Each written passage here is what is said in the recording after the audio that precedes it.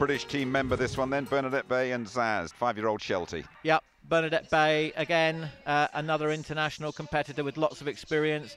She breeds this line of Shelties, always turns out some fantastic dogs. She's got another dog actually in the novice later on called Gizmo, which I'm really looking forward to seeing.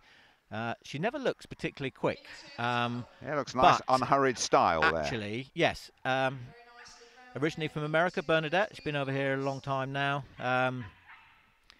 She's unflappable. I think it's probably the way to talk to her. And if you look, that's what it's all about. It's communication, Jim. And she just does this. You watch coming up here. She tells the dog where to go. She's got to tell the dog to turn now.